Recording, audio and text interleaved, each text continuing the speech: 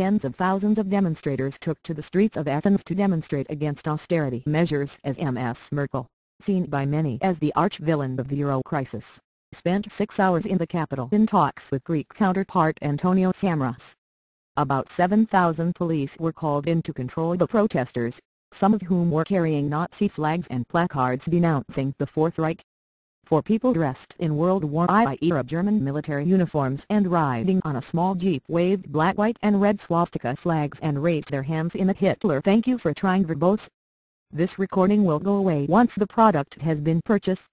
Salute. Protesters also threw rocks and kicked out at police. Among the crowd was public servant Marina Kout-Soares, who said Ms. Merkel was not welcome. She's identified with everything that's happening in Europe, especially the southern section of Europe, and all the poverty and the recession there follows her, she said. And of course you know it's called a direct intervention into another country. One placard seen in the crowd displayed the swastika, while another read, "Fourth Reich get out." Ms. Kout-Soares "Thank you for trying" verbose. This recording will go away once the product has been purchased. Admitted it was not a savory reference, but said she understood why people were making it. "Personally I'm not against Merkel per Southeast. I'm against my government," she said. "But yes, emotionally we do get to a thing. This is the Fourth Reich, this is Germany taking over Europe by other means." The German leader's visit coincided with a call from Europe's finance ministers for Greece to implement financial reforms within 10 days if it wants to see the next $40 billion in bailout funds.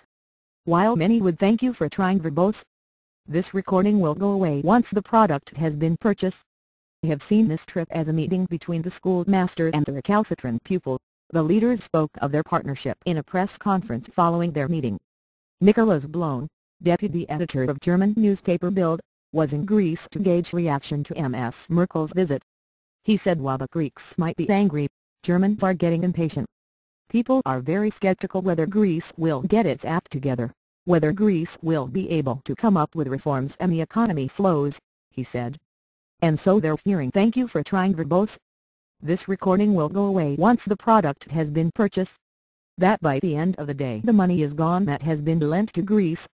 And so people are skeptical and they get somehow fed up with the Greek government, which is trying now for more than 3 years to come up with reforms and doesn't deliver. Ms. Merkel's visit lasted just 6 hours, but the repercussions in Greece are still to come.